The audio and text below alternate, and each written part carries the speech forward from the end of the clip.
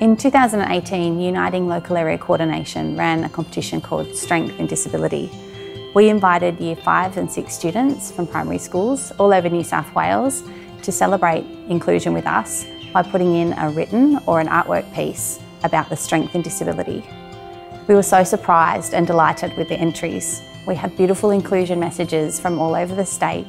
250 children joined us in our inclusive messaging. We created this coffee table book named Be You, Be Strong with the winners and finalists of the 2018 Strength in Disability competition. The fabulous works are celebrated inside, including the beautiful cover created by Jaden, a 10-year-old boy. Bright colours make people happy. This year in 2019, the Strength in Disability competition is taking flight from kindergarten to Year 12 students. We're inviting children all across the state to join us in sharing their inclusive messages about the strength in disability from kindergarten to Year 12. If you've been looking for a way to celebrate the International Day of People with a Disability with your child or with your school, Strength in Disability competition is it for you.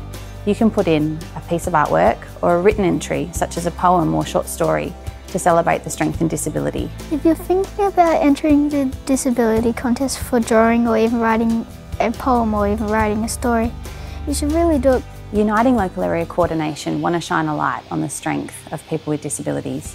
We believe that people with disabilities should lead and shape the community just the same as everyone else. You just don't exclude them. If you believe the same, join us and put an entry in for Strength in Disability 2019. This is a really good contest, a really good idea. For your copy of this fabulous book, email with your name and address and we'll send you a copy.